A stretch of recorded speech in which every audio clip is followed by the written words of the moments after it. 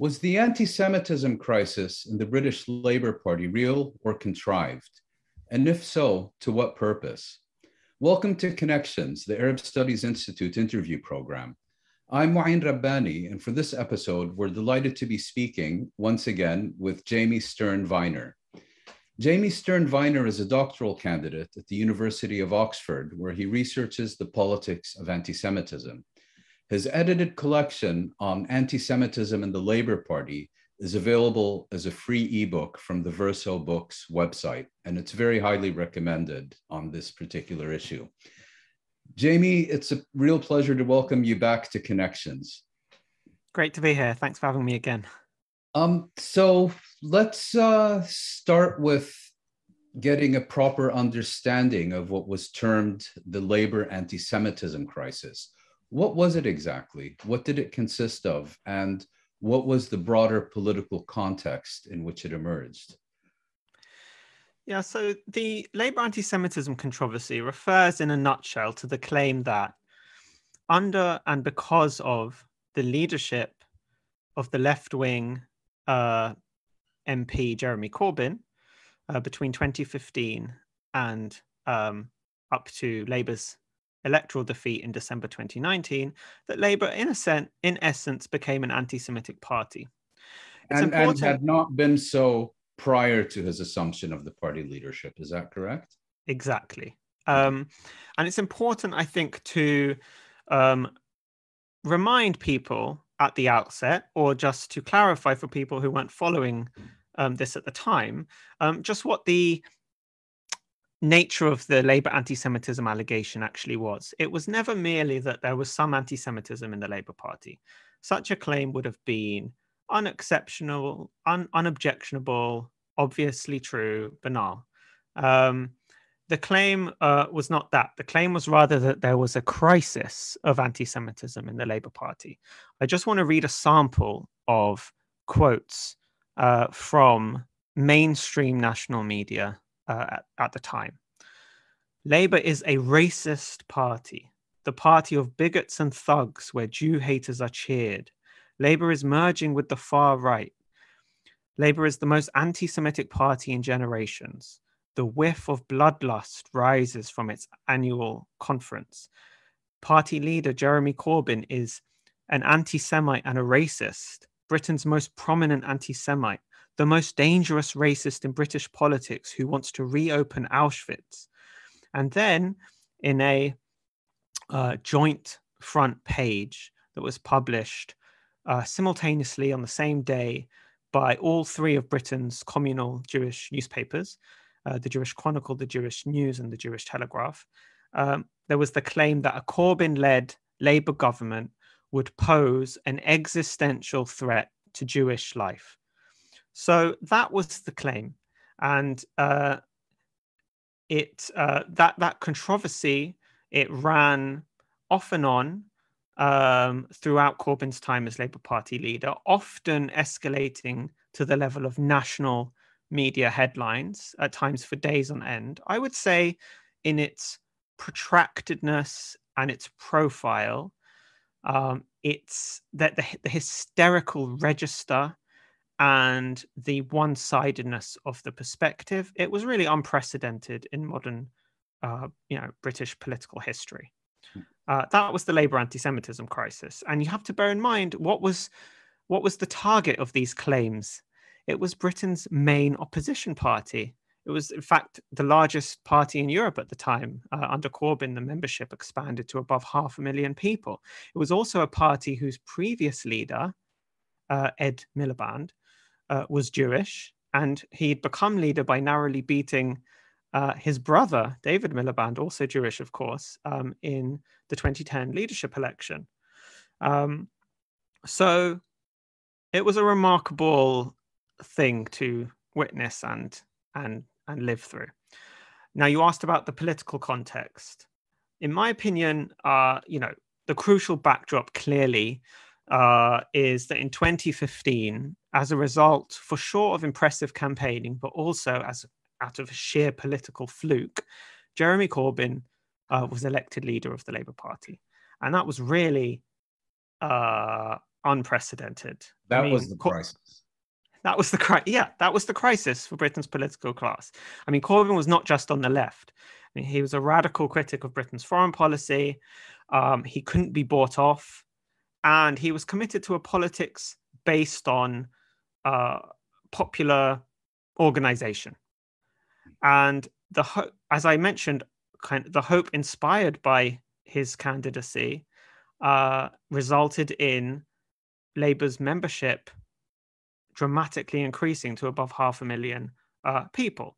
So against that backdrop, as I see it, the Labour anti-Semitism controversy, it was basically, politically speaking, it was driven by three groups, overlapping but nonetheless distinct, each for their own reasons. So first you had the pro-Israel lobby, for whom Jeremy Corbyn, a long-standing patron of the Palestine Solidarity Campaign, long-standing Palestine rights campaigner. For these groups, Corbyn's pro-Palestine politics was anti-Semitism. They perceived they were anathema. His position on Palestine and Israel was anathema to them, and that's basically the extent of their agenda. Yes, and so that's one strand. Then you had the Conservative Party, which sought to use the Labour anti-Semitism issue as a weapon against the Labour Party. And then you had right-wing Labour MPs who were opposed to Corbyn's leadership, many on principle, and others pragmatically, they thought he would be unelectable.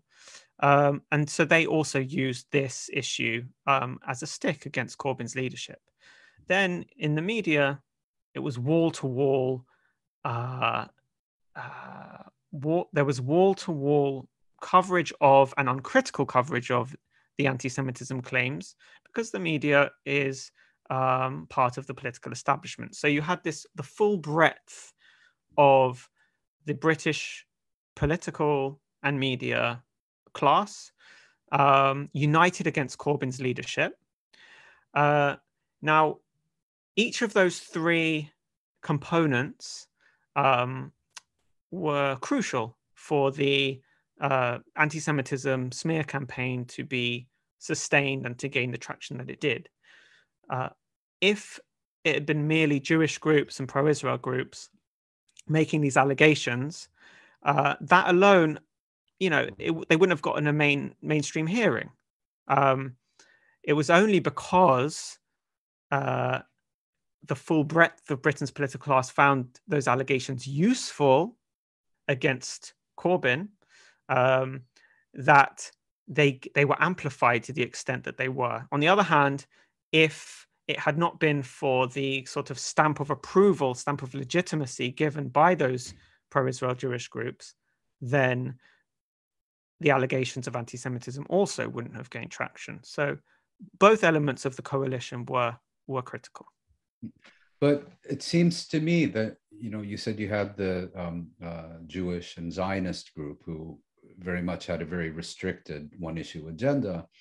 And then you had the Conservative Party, where I think a lot of people would conclude, well, they would say that, wouldn't they? Because it's kind of, partisan politics as one would expect.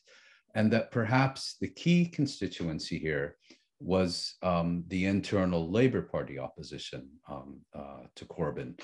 Now, as you've indicated, this crisis, if we can call it that, was very much a result of Corbyn's election to the leadership of the UK Labour Party. So let's take a closer look at the specific allegations that were made in this regard. First and foremost, and reflecting some of the headlines you've just recalled, was that Jeremy Corbyn personally is an anti-Semite, and that he effectively gave free rein to or encouraged anti-Semitism within the party and within Britain more generally once he was elected leader. What is, let's look at that allegation first more closely. So during the 2015 leadership election, we first saw claims being made then, not that Corbyn was himself an anti-Semite, but that he had shown poor judgment about some of his political associations. And let's just take, the most prominent emblematic charge that was leveled at that point, which was that he'd once hosted, in his capacity as a Labour MP, representatives of Hamas, the Palestinian political movement, at Britain's House of Commons, and that when introducing them, he'd complimented them. So he referred to them as friends, and he made some complimentary remarks about Hamas. Now, look, I think politicians are open to, criticism for such things. It's if people want to say, well, it's maybe Jeremy Corbyn on that occasion, on some occasions, allowed his sympathy with representatives of oppressed peoples or groups to result in kind of a romanticized picture of them, or lead him to compliment them even as he doesn't share their politics. You can criticize him for that. It's obviously a huge leap from that to say, number one, Hamas is simply an anti-Semitic movement. That's all it's about, because of this line from its old charter. And B, that if Corbyn was moved to say positive words about them on one occasion, it must be because he shared their anti-Semitism. I mean, that is, that's the flimsiest sort of guilt by association that you could imagine. Or as a leap of faith, you're saying. Yeah. And it's, I don't believe really that anyone actually believed that Corbyn shared Hamas's politics because he said nice things about them. I mean, no one was alleging that, well, Corbyn must therefore have shared Hamas's position on the relationship between church and state, or women's rights, or gay rights, or anything else of that nature. Obviously not. They know perfectly well. Corbyn thinks Palestinians are an oppressed group. They have legitimate grievances, and that Hamas, even as he clearly doesn't share its politics on a whole range of issues, it's nevertheless an authentic representative of that group. Everyone knew that. So that's one kind of allegation, which mainly relates to his associations, you could say. It's also, of course, an extremely selective line of reasoning. I mean, at the time, because everyone was focusing on this Corbyn having used this word friends to refer to Hamas. So I just Googled for British government official statements referring to their friends, the Saudis, and obviously found many such statements, but no one therefore thought that British officials share all of those Saudi officials' positions on social issues or cultural issues or whatever. In 2018, we really saw a shift from merely the arguments that Corbyn should have shown better judgment here and there about his associations to the claim that Corbyn was himself anti-Semitic. And this was after the Labour Party, if I'm not mistaken, overperformed in the 2017 parliamentary elections. Yes, yeah. I mean, in 2017, it had been widely predicted that Labour would be wiped out. And in fact, they did much better than everyone expected. And that actually led for a very short period of time to a receding of the internal anti-Semitism controversies within the party, but they came back with a vengeance in 2018. As I say, in 2018, we saw this escalation, or you could say radicalization of the claim. And it was now said that Corbyn himself was an anti-Semite. The two main bits of evidence, I mean, I think calling them evidence is a bit too generous, that were cited in support. Let's just look at them briefly. The first was there was this controversy over a mural, a wall painting. So some years prior, there had been this wall painting in an area of East London. It depicted a group of bankers playing Monopoly, and the Monopoly board was on the backs of the toiling masses, the working class, the poor. That mural was then whitewashed, like painted over. Corbyn, in a Facebook comment at the time, he said he saw another comment saying the mural's been whitewashed, and he replied, "Why? You're in good company," and he referred to Diego Garcia's mural, which had been whitewashed because it included a depiction of Lenin.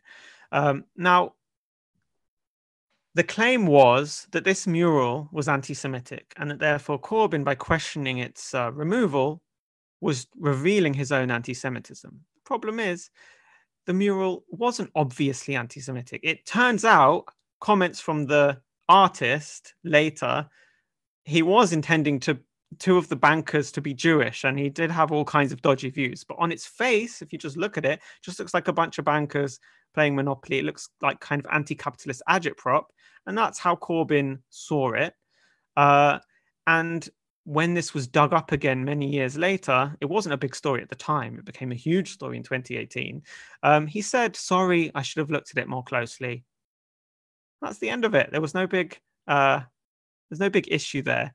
The second big piece of evidence that was dragged up in 2018 was a video clip from 5 years prior, from 2013. And it showed Corbyn speaking at a pro-Palestine event. And he referred to Zionists who lack an understanding of English irony, despite living here all their lives. And that was a reference to British Jews, if I'm not mistaken. Well, it was construed as referring to British Jews, that by Zionists he meant Jews, and that by commenting that they don't understand English irony, this was somehow a coded claim that Jews are not really English. That's how it was portrayed. And I think the former chief rabbi, Jonathan Sachs, responded by saying this was the most anti-Semitic comment or the most racist comment by any political official since Enoch Powell's Rivers of Blood speech in 1968. Well, what actually happened, and I should say, it feels very petty to get into the details, but this is what it was like responding to all of this stuff at the time. You have to really start drilling down into these silly minutiae. But okay, let's do that. Let's do it in relation to this. So there was an event where the Palestinian ambassador to the UK at the time, Manuel Hassassian, he made some joke that relied on irony. There was a couple of right-wing Zionist activists, pro-Israel activists. Apparently, they were quite well known in the community as regularly showing up and, behaving disruptively. This is what it was said at pro-Palestine events. So they had a go at the Palestinian ambassador, seemingly not getting the irony in his joke. Then at another event a week later, these same Zionist activists were in the audience, and then Corbyn did a little dig at them, saying, whereas the Palestinian ambassador, whose native language was not English, he understood irony better than these activists did. So number one, by Zionists, he wasn't referring to... He was referring to specific individuals. He was referring to specific individuals. And number two, his whole premise of his comment, his dig, wasn't that they weren't English, but that they were. So they should know, they should have got the irony better than Hassassian did. So anyway, the point is, Corbyn's been in public life for decades. Okay, if he was an anti-Semite, it shouldn't be hard to find evidence of it.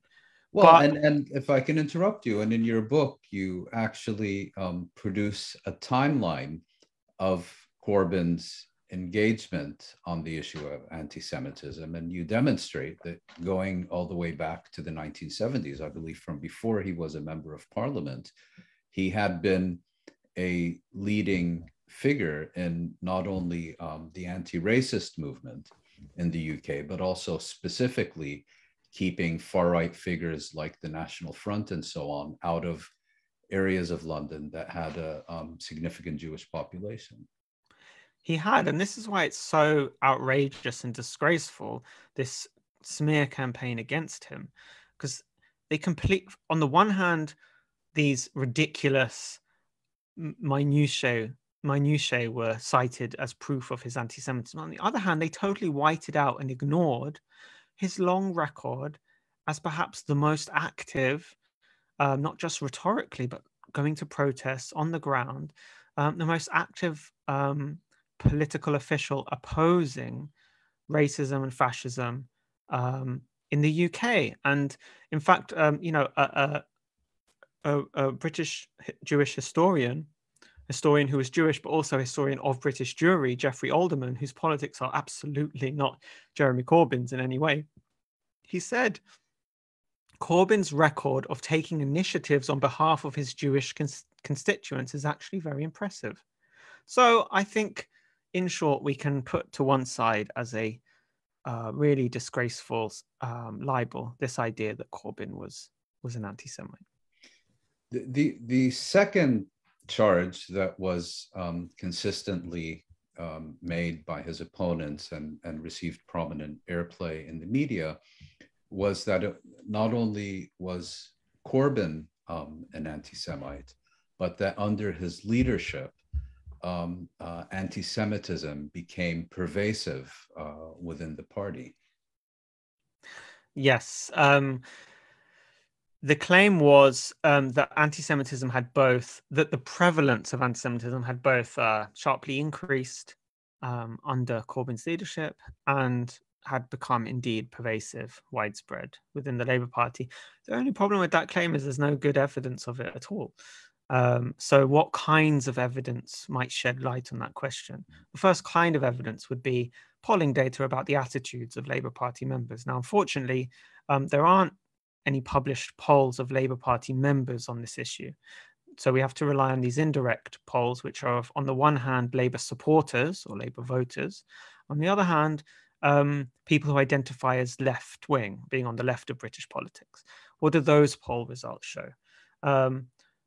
Actually, before going into those specifically, I think it's helpful as a backdrop to say, what's the state of the evidence about anti-Jewish attitudes in the UK generally? The evidence shows that anti-Jewish animus in the UK, it's low relative to the situation in other countries, including other countries in Europe. And perhaps the lowest in Europe as a whole, if I'm not mistaken. Yeah, exactly. It's the lowest in Europe as a whole. It's also, anti-Jewish animus is low relative to other kinds of animus. I mean, it's much lower than animus against Muslims or against Roma people, for example. It's also been stable over time, over a long time. Certainly there's no evidence of any increase in or around 2015 when Corbyn was elected Labour Party leader. So that's the general picture.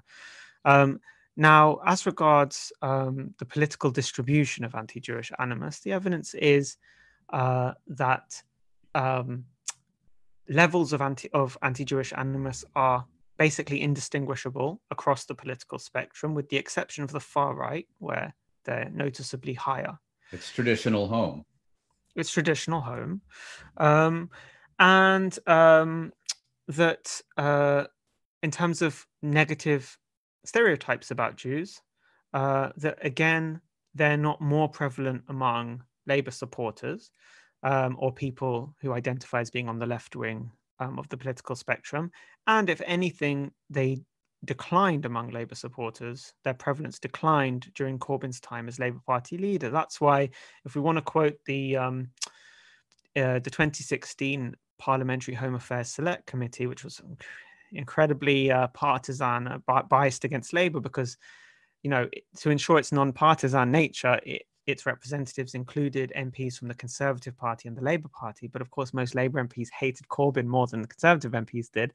But it said, there exists no reliable empirical evidence to support the notion that there's a higher prevalence of anti-Semitic attitudes within the Labour Party than any other political party.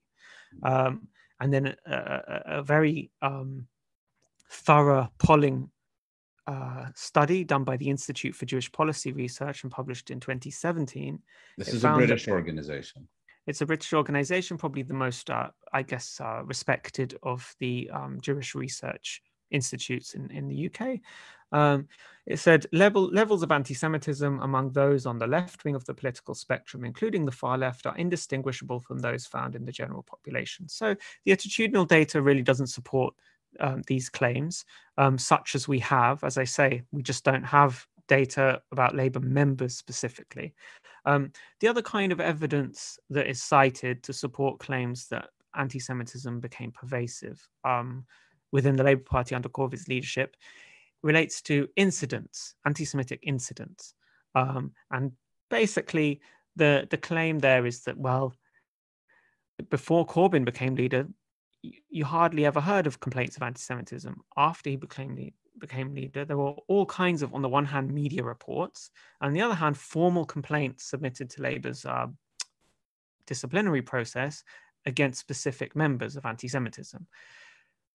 Two things to say about that. Well, as regards media reporting, on the one hand, that could just reflect a sudden interest on their part in finding evidence of anti-Semitism in the Labour Party for obvious reasons, the reasons I've already said. Number two, many of those media reports were simply untrue. I personally investigated to exhaustion one round of this media anti-Semitism controversy, namely that concerning the Labour annual conference, which took place in Brighton in September 2017. That was the first conference after the surprisingly excellent, or good performance of Labour in the June election of that year. Reading reports of it, it was hard to tell whether this was a Labour Party conference or a Nuremberg rally. I mean, the depiction was that this was just an orgy of anti-Semitism up to and including Holocaust denial. So I looked into literally every single media allegation in relation to that conference. And what I found was, without exception, all of the concrete allegations were either rested on factual misrepresentations, or they simply described things which were not anti-Semitic. And what was even more striking is that overwhelmingly those accused of anti-Semitism in those stories were Jewish. So I commented at the time.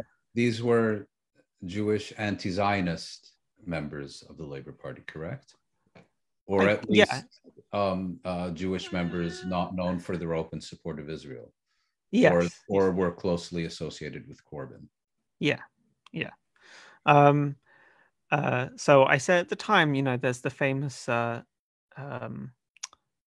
famous cliche: 2 Jews, 3 anti-Semites. So that's what I have to say about the media reporting. What about formal complaints submitted to the party? Here again, it's certainly true that the number of such complaints dramatically increased during Corbyn's time as party leader. First, as with the media reporting, that could just reflect that there was now an incentive to look for evidence of anti-Semitism as a basis on which to submit complaints by opponents of Corbyn's leadership. And in fact, this is a crucial point to understand the whole dynamic. Most of the complaints, they weren't submitted by random ordinary members of the party arising organically from their interactions with their fellow party members. Overwhelmingly, complaints were submitted as part of dossiers or as a result of a kind of organized trawling of social media, the social media accounts of ordinary party members, sometimes going back years, by a small handful of people determined to, look for and uncover evidence on which to submit complaints. In fact, these were apparatchiks in Labour Central Office, let's say, who were generating the evidence. No, I don't. Rather, there were these bands of kind of online vigilantes. I see. Who did so as volunteers, and perhaps also certain groups like the Jewish Labour Movement. It's not completely clear, it should be said, exactly how these dossiers were compiled and by who. But it was these online groups that were trawling Facebook pages and so on, and submitting just flooding Labour's complaint system with complaints. I think to get a sense of this dynamic, according to an internal Labour Party investigation that was commissioned under Corbyn's leadership and then leaked, it was found that half of all anti-Semitism related complaints in 2019, half came from one person. Mm-hmm. So these were not people or individuals claiming to have been victims of anti-Semitism and submitting complaints on that basis. It was more, let's say, interested third parties having claimed to have discovered evidence of anti-Semitism and on that basis submitting a claim to the party. Is that correct? Yes. And so if the number of such complaints increased under Corbyn, it reflected that there was now this concerted effort to uncover such evidence.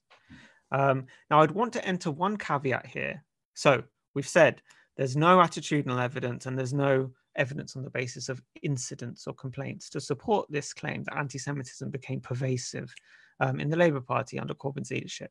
There's one caveat which I think should be entered, which is if you have two groups of people, let's just say, I don't know, on the left and on the right, and the level of anti-Jewish stereotypes is basically the same within both groups, let's say.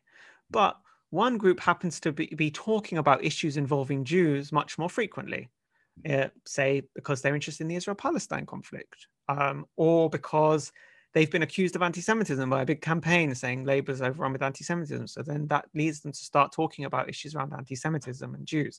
Then those latent, there are going to be more opportunities for latent stereotypes to become expressed, simply because you're just talking about issues involving Jews or Jewish groups more frequently. So that's true. But what isn't true is that the reason why Labour Party members would be talking about issues involving Jews more frequently than others would is because of some anti-Jewish animus. No, it's because they're concerned about the oppression of the Palestinians, and it's because they were confronted with this wall-to-wall national media campaign saying that their party was full of anti-Semitism. And this brings me to the third and perhaps arguably the most damaging allegation, which is under Corbyn's leadership, Labour became an institutionally anti-Semitic party. Yes, so that really emerged in I'd say from 2018 onwards. Again, after Labour's overperformance in the 2017 elections. Yeah, and it really comprised two main allegations. So the first had to do with how Labour defined anti-Semitism, or how it refused to define anti-Semitism. And this was a controversy that erupted in the summer of 2018. And it was really, it dominated coverage at times for days on end. It was crazy. So, and it centered on Labour's, the adoption by Labour's ruling body of a National Executive Committee. It's a National Executive Committee of a code of conduct for anti-Semitism, which the reason it drafted and adopted this was as an attempt to try and satisfy people who had criticized its performance in relation to the handling of anti-Semitism complaints and so on. Now, that code of conduct included a definition of anti-Semitism. And here, people might want to also listen to our conversation last week about which we discussed the IRA definition and its problematic nature in depth. We did. And so I won't go into the full background of that definition here. Basically, suffice it for our purposes now, there was this definition of anti-Semitism called the IRA definition, drafted by pro-Israel groups, and as they represented it, it included a number of very problematic examples of anti-Semitic statements, which could easily be used to conflate legitimate criticism of Israel with anti-Semitism. And they'd managed to get this body called IRA, this intergovernmental body, in 2016. They'd managed to get it to adopt part of that definition as its definition, but IRA only adopted, they only succeeded after IRA excluded from its definition of anti-Semitism all of these pro-Israel examples. And now, then there what was a happened? campaign to get the Labour Party to adopt not only the definition, but also the examples, if I remember correctly. Yeah, so this was the campaign in 2018. Labour's Code of Conduct on Anti-Semitism, it incorporated the IRA definition of anti-Semitism and most of these examples, but it didn't incorporate all of the examples. Specifically, it included those examples which could most easily be used to shield Israel from legitimate criticism. For example, or for instance, it didn't include the reference to applying double standards to the state of Israel as potentially anti-Semitic, or referring to Israel as the existence of a state of Israel as a racist endeavor as potentially anti-Semitic. It didn't include those. Cue outrage across the board. It was said that for a political party to dare to define anti-Semitism in line with its own politics and its own values was this height of arrogance and the supreme proof and demonstration that Labour was institutionally anti-Semitic. And in the course of that kind of contrived furore, it was claimed that for Labour to refuse to adopt or to amend even one syllable of even one word of even one sentence of one example of this sacred IRA definition, it thereby rejected the definition. Yeah, and rejected the definition in toto. And just to give one quote from the time to illustrate this hysterical campaign. At the height of this controversy in August 2018, there was a statement published by seven members of the UK's delegation to IRA. It was published on the official IRA website, and it said, quote it, any modified version of the IRA definition that does not include all of its 11 examples is no longer the IRA definition.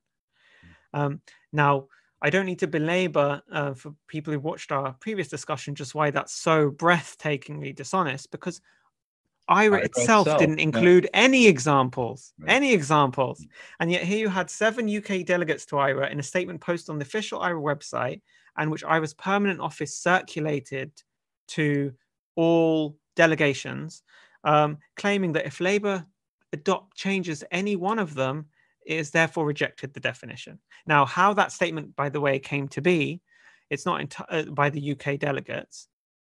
It's still not entirely clear, but suffice to note that the head of the UK delegation to IRA at the time was Eric Pickles, a senior Conservative Party official, and he then used that IRA delegate statement to publicly attack Labour for rejecting the IRA definition. Okay, so that's the first strand of the claim of institutional anti-Semitism. And before we get to the second strand, if I'm not mistaken, the Labour Party leadership eventually capitulated and accepted the IRA definition without amendment. Yes, eventually it capitulated, and Corbyn tried to make a last stand at the meeting of the NEC, the National Executive Committee, and he said, okay, can we at least include a caveat protecting free speech? And he took the wording of that caveat. Wasn't his. He took it even from that Home Affairs Select Committee report, which recommended that caveat be added. It wasn't accepted, so they just completely capitulated on that. And I don't blame Corbyn, by the way, for that. He just didn't have the support in the party's ruling body to oppose it. So there's nothing in that controversy at all. The IRA definition's stupid. They shouldn't have adopted it, and in fact, they did adopt it. The examples were never part of it anyway. Line and sinker. Okay. Yeah. The second strand of the allegation of institutional anti-Semitism, it had to do with, it boiled down to the claim that Corbyn's leadership office, the acronym is LOTO, leadership of the opposition, within the party had systematically intervened to obstruct the proper resolution of anti-Semitism complaints on behalf of members accused of anti-Semitism. Either because, I don't know, he's so anti-Semitic himself, he couldn't bear the thought that any good, honest anti-Semitic member would be, sanctioned because of it, or because he didn't want to accept kind of any standard of anti-Semitism any precedent that could then be used against him. That was all left murky. But the idea was he was his office was intervening systematically on behalf of anti-Semitism complainants. Now, we can get into the evidence around that in more detail when we discuss the HRC report, which we'll get to. But basically, the short version is it's not true. There's no evidence of that. On the contrary, the evidence we have suggests that insofar as the Corbyn's office did intervene in the handling of anti-Semitism complaints, it tended to be on behalf of anti-Semitism complainants, not those accused of anti-Semitism. In other words, to speed up the investigation rather than to obstruct it. Yeah, to speed it up, and I think at times also to advise for harsher sanctions. Such as with former London Mayor Ken Livingstone, for example. Yeah. And the overwhelming reason why everyone agreed, it's common ground that anti-Semitism, the complaint system in general of the Labour Party was terrible. The main reason for that, as it's emerged from various reports, the main reason is it wasn't designed. I mean, it was designed to deal with a handful of complaints every year, handled mostly in an informal way. I looked at some of those complaints from before Corbyn's time, involved like members, I don't know, one of them was urinating in another one's garden or things like that.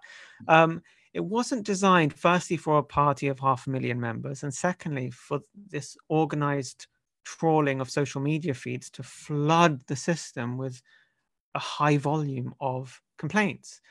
So the overwhelming reason why most complaints was not just of anti-Semitism, but all complaints were just not dealt with. No action was taken on them for a long time, and they were mismanaged, like lost in the filing systems and so on, was just that the complaint system was not fit for, the inherited complaint system was not fit for purpose. The final thing to say there is that up until 2018, spring of 2018, the complaints unit of the party, which was part of the kind of permanent headquarters of the party, it was overseen by officials who were factionally opposed to the Corbyn leadership. And what that meant in practice was that up until spring of 2018, the ability of Corbyn's leadership office to gain real insight into how that complaints unit was operating, or to really change how it was operating, it seems to have been quite limited. And that's important because even though legally speaking, and we'll get onto the HRC report, which looked at this issue in a legal way in a minute, but legally speaking, there isn't the Labour right or the Labour left. There's just the Labour Party. Right. But politically, it obviously matters a great deal if the left is being attacked by the right of the party over this poor performance of the complaint system. And the right is responsible for it.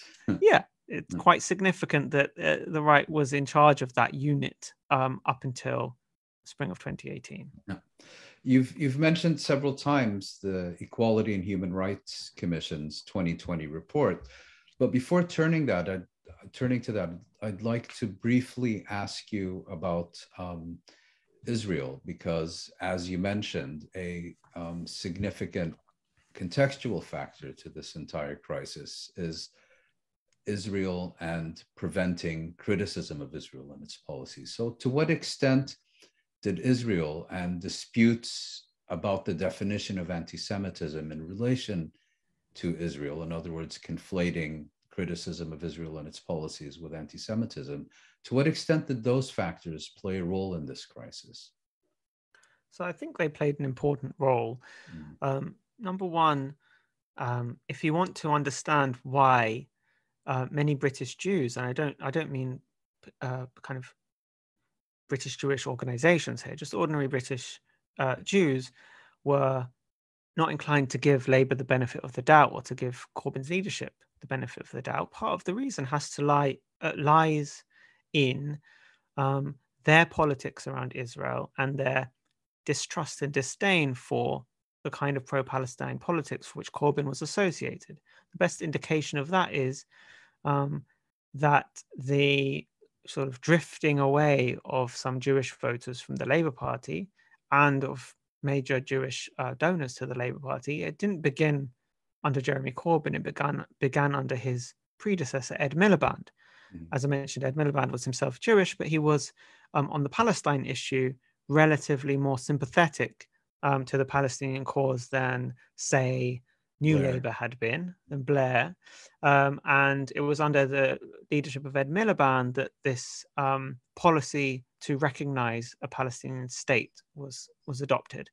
And it was under Ed Miliband that you saw some Jewish voters shifting away from Labour and some Jewish donors drifting away. So that was clearly one important factor there politically. And then if you look at many of the Jewish organizations who led the anti-Semitism fear-mongering over Corbyn's leadership, they were also pro-Israel groups, and it was clear that support for Israel was an important part of their political agenda. Finally, clearly, when it came to controversies around the definition of anti-Semitism, those turned on the question of when should certain kinds of comments about Israel be considered as anti-Semitic. I think we have evidence that the Israeli embassy played a role in this entire campaign. So, yeah, I think there were two issues where, firstly, I'm not entirely settled in my own mind about my answer to them, and B, I think they're quite complex to unravel. So the first question is, these Jewish organizations, which played a prominent role in publicizing allegations of anti-Semitism against the Labour Party, many of them, they doubled up as Jewish communal organizations. So you can call them pro-Israel groups or you can call them Jewish groups. They were both at the same time. And so when they say Labour's anti-Semitic or Corbyn's anti-Semitic, are they speaking in their capacity as a pro-Israel group or in their capacity as a Jewish representative group? That's not easy to unravel. And in fact, I don't think it can be unraveled because, of course, in their own minds, their position on the Israel-Palestine conflict shapes their understanding of anti-Semitism and vice versa. Yeah. So that, for example, if I say, oh, the reason why this Jewish group considers Corbyn anti-Semitic or labels Corbyn anti-Semitic has to do with its pro-Israel politics. I'm not having in mind this idea that they're thinking to themselves, aha, we know he's not anti-Semitic, but we don't like what he says about Israel, so let's just pretend that he is. I don't think that's mainly what's going on. I think it's rather that it's on account of their politics around Israel, their position on Israel-Palestine, that they view certain expressions of support for Palestinian rights as anti-Semitic. Reflecting a more general trend where criticism or condemnation of Israel rather than one's views about Jews as an individual or collective has become the litmus test of whether or not one is anti-Semitic. Yeah. And so those are just kind of really bound up together within the minds of these people themselves. So that's one complex area. Then you've got the question of, well, to what extent was the state of Israel orchestrating this controversy? Or involved in it. And the evidence that I've seen, firstly, I don't think its involvement was necessary. Because why? Because everyone knew that Israel didn't like Corbyn. I mean, it didn't take Israel to reach out to pro-Israel groups in the UK and say, "Oh, you should really do something about this Corbyn." You know, and as you've indicated, the campaign extended well beyond Jewish and pro-Israeli groups. It did. So there were clearly other interests involved, and I would say, you know, the prime interests involved were, as I say, the elite opposition to the Corbyn project, period. But even if we look at the pro-Israel subgroup of that anti-Corbyn coalition, I don't think they would have needed any explicit prompting from Israel. Whether or not they got it is another question, but I don't think they would have needed it to understand that Corbyn was an opponent, a political opponent.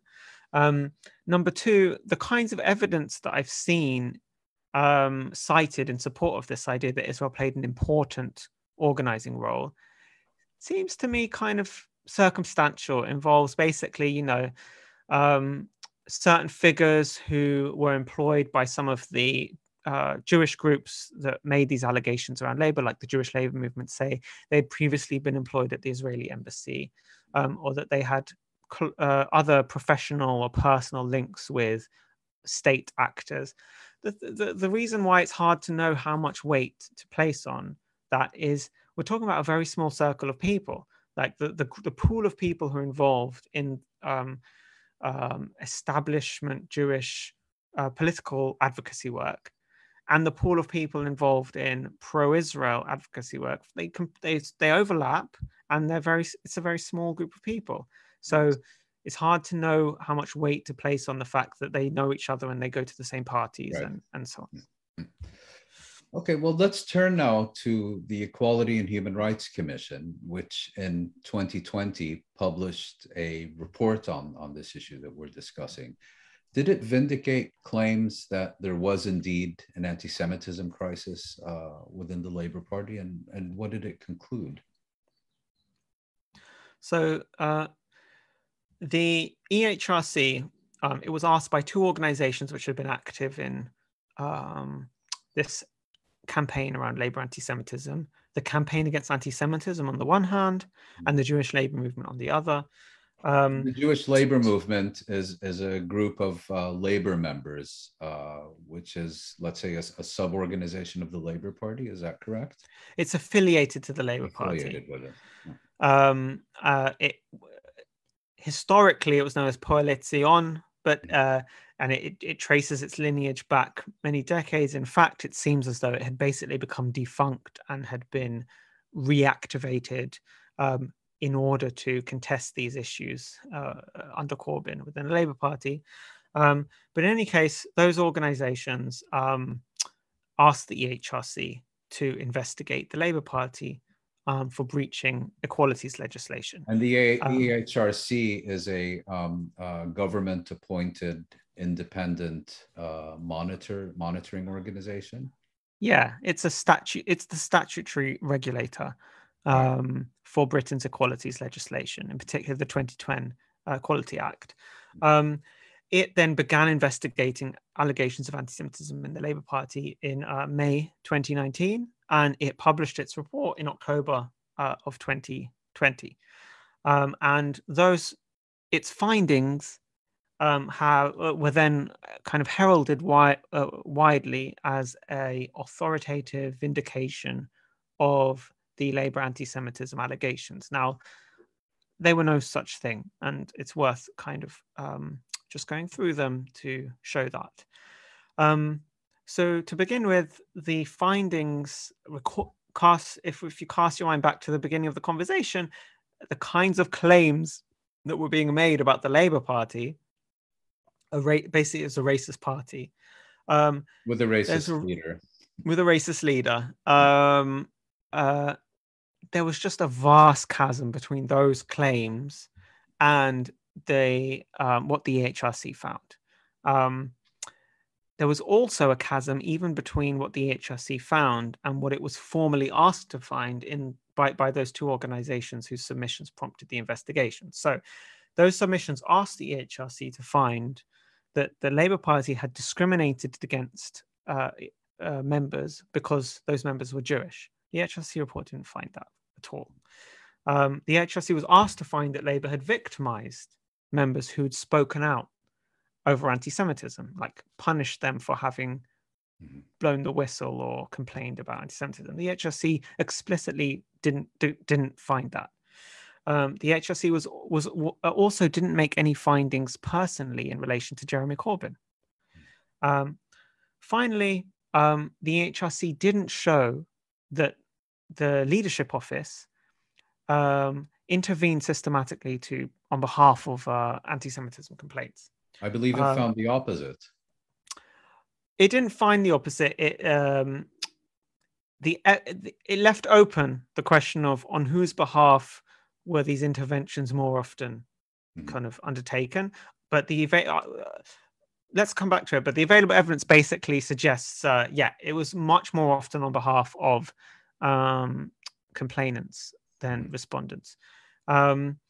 So what did the HRC report find? Number one, the Jewish labor movement, in its submission to the HRC, it alleged that the labor had played host to a relentless flow of endemic anti-Semitism. That anti-Semitic abuse is now common and pervasive at every level of the party. HRC didn't provide any support for those claims. What did the EHRC do? It first culled from a number of sources mostly hostile to Corbyn's leadership, 220 concrete anti-Semitism allegations. It then selected 70 of these to look at in depth. Of those 70, it found 2 Labour Party officials, one National Executive Committee member and former Mayor of London, Ken Livingstone, who was a close Corbyn ally, and an obscure local councillor. 2 Labour Party officials out of thousands of officials and hundreds of thousands of members who it said had made between them a handful of harassing comments that qualified as unlawful harassment of Jews. And we can come back to to what extent was that a justified finding. Clearly, there's no basis for generalizing from the finding of that 2 Labour Party officials had made harassing comments to a slur against the party of above 500,000 members. That's the first big EHRC finding. Now, for the second, the EHRC found that the Labour Party, 2 Labour Party policies or practices amounted to unlawful indirect discrimination. That's a legal term, indirect discrimination. It basically means let's just say you had a social club. If the social club said, we don't allow Jews to be members, that would be direct discrimination. You're treating people worse on account of them being Jewish or some other protected characteristic. Indirect discrimination would be, let's say the club said, we're going to have our meetings on Friday nights. And let's say an unintended effect of that would be that Jews who wanted to participate couldn't because that conflicts with Shabbat. Observant Jews would no longer be able to participate. Yes. So such a policy could qualify as unlawful indirect discrimination unless it could be justified as a proportionate measure. So the HRC did not make any finding of direct discrimination against the Labour Party. It said that 2 practices qualified as indirect discrimination because it happened to be the case that Jewish members were disproportionately affected negatively by them. What were those 2 policies? The first was it said that Labour didn't adequately train its complaint staff. Okay, you should adequately train your complaint staff. Fine. I think many organisations don't adequately train their complaint staff. Okay. Doesn't quite rise to the level of a Nuremberg rally, but it doesn't. It doesn't. And actually, I mean, we could go. I don't think it's worth passing the legal reasoning about whether this should qualify as indirect, but. Let's just say I think common sense will stand in for a legal analysis. Yeah. The second was this that Labour had this practice of political involvement in the resolution of particularly high-profile or politically sensitive complaints, and that for a very short time period of 2 months around the spring of 2018. The Labour Leadership Office became involved in anti-Semitism complaints, provided input into the resolution of those complaints. Now, the political sting of the institutional anti-Semitism charge, as we mentioned, was not that Labour's political office got involved in some way in anti-Semitism complaint resolution. It was that it systematically got involved to protect anti-Semites. That was the charge. In fact, Jewish organizations and others who criticized Labour over anti-Semitism, they were loudly demanding that the political office intervene in anti-Semitism complaints to speed them up or to ensure harsher sanctions on people accused. What the EHRC did not find that the leadership office systematically intervened to protect people accused of anti-Semitism. What it argued, rather, was that any intervention, and it has this whole convoluted argument, which we don't need to get into, but that any intervention, even to speed up complaint resolution, even to urge harsher sanctions against people accused of anti-Semitism, that qualified as indirect discrimination against Jews. Interesting. So it was this very counterintuitive legal reasoning. I didn't find it persuasive, and actually I kind of explained why at length in a pamphlet for Jewish Voice for Labour, which is also available as a free ebook from the Versa website.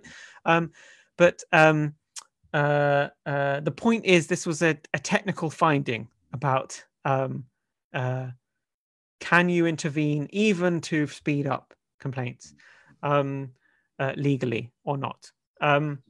It provided no support for the political charge of that the leadership office was covering for anti-Semites.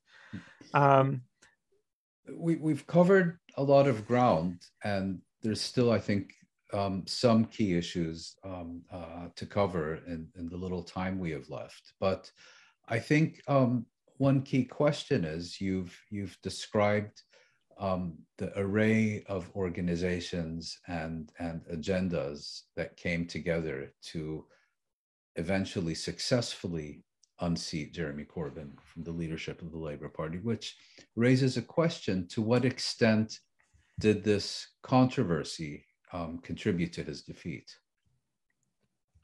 So I looked at this at the time, and I'll enter the caveat that there might have been research published more recently that I haven't seen, but I looked at it quite in depth at the time, and I came to the conclusion that it was that the anti-Semitism controversy was certainly not the main reason for Labour's wipeout at the December 2019 election. The overriding reason was Brexit, clearly.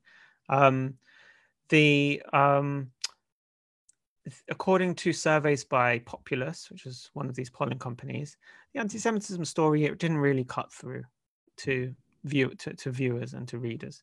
It wasn't highly salient for them.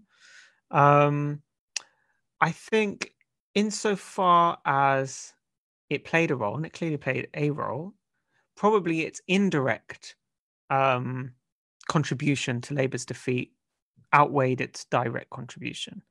On the one hand, it contributed to Corbyn appearing as a weak leader. And when pollsters asked people, why don't you see Corbyn as prime ministerial material, his weakness, perception of him as a weak leader, ranked very high as a factor.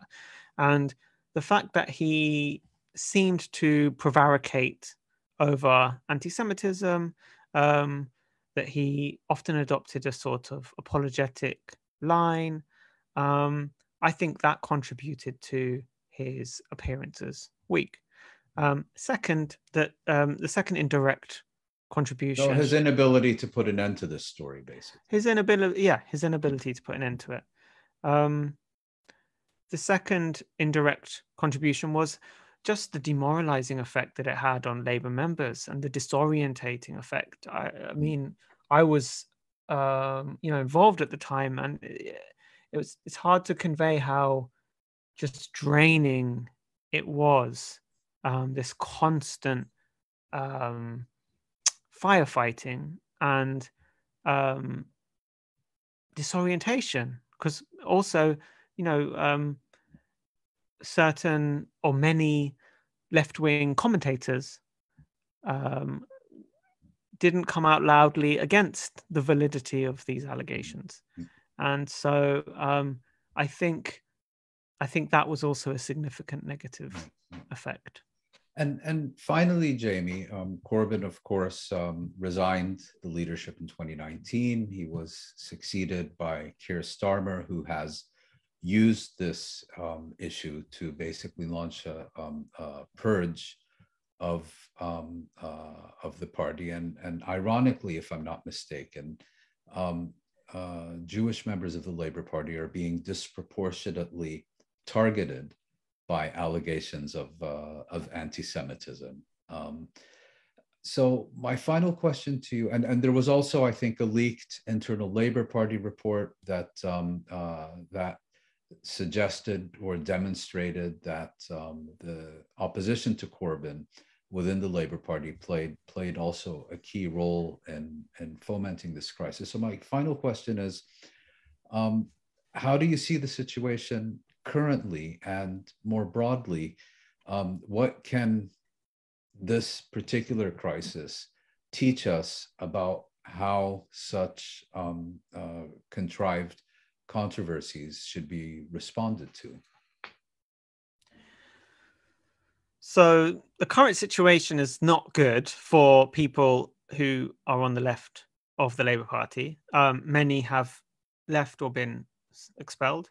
And in general, the leadership has set as its strategic priority to demonstrate in every way possible that its repudiation of Corbynism and everything involved with Corbynism, which is remarkably dishonest because Keir Starmer won the leadership election on a Corbyn continuity platform. But he's not only not paid any price for that brazen dishonesty, but media commentators fall over themselves to praise the seriousness of his willingness to break pledges when necessary. And is my observation correct that Jewish members of the Labour Party are being disproportionately? Almost certainly. It's impossible to say with absolute certainty because it's not known how many Jewish members there are of the Labour Party. So you have to use estimates. Right. But it's almost certain that that is indeed the case. And the main body of Labour members who are Jewish, who are also supportive of Corbyn's leadership and Corbyn's candidacy, it's called Jewish Voice for Labour. I think every member of its executive has been accused of formally had a complaint of anti-Semitism directed against them. Several have been suspended or expelled. So there's an orchestrated, campaign against Corbyn supporting Jews. In terms of lessons to be taken, I think two big errors were made by many, and we should try to, I think, if this happens again, or when this happens again, we should avoid them. This happens again. Well, that depends on if the left gets into a position to potentially take control of the Labour Party again. But yes, if and when that happens, then for sure the same playbook will be deployed against the left. Number one, basically not to accept as a litmus test of one's seriousness about opposing anti-Semitism certain factual claims about, for example, the prevalence of anti-Semitism that there's just no evidence for. The problem, the reason, there was this constant temptation, basically, on the part of even Corbyn supporters or members of the Corbyn leadership team, not to contest or to dispute certain claims that were made that weren't true, or for which the evidence, didn't support. For fear of appearing guilty as charged. Exactly. For fear of appearing guilty as charged. They thought, okay, look, instead affirm that you are opposed to anti-Semitism and all the rest of it. It was a terrible strategy, because the point is that once, let's say, even Corbyn and his supporters conceded that there was a big anti-Semitism problem in the Labour Party, it then became impossible to enter the mainstream conversation without accepting that as your premise. So the whole conversation then becomes unmoored from reality. And then the whole conversation becomes focused on what are you doing and not doing about it. Yes, exactly. And to the point where now, when Corbyn has now been effectively, excluded from the party, had the whip removed from him because he said that anti-Semitism is a big problem, but its scale was exaggerated for political purposes. And that is now unsayable. It's unsayable. So that was a big mistake.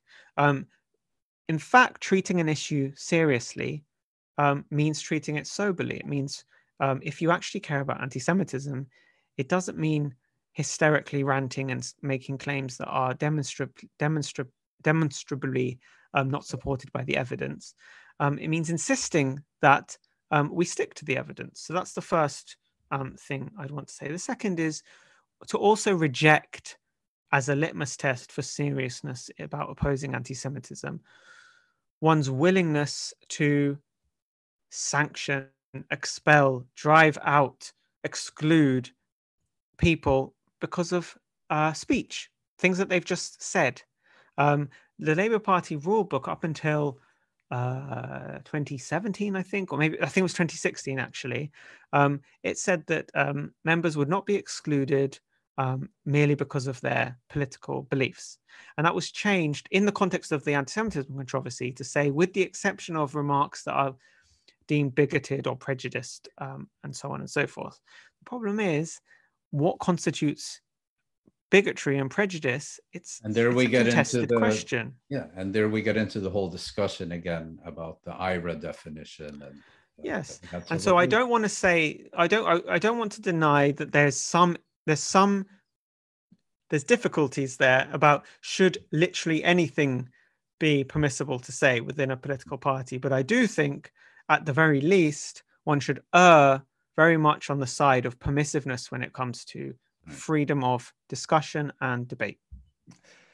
Jamie Stern-Weiner, thank you once again for sharing your very detailed knowledge and insights with Connections on this crucially important topic. Thank you very much. Thank you.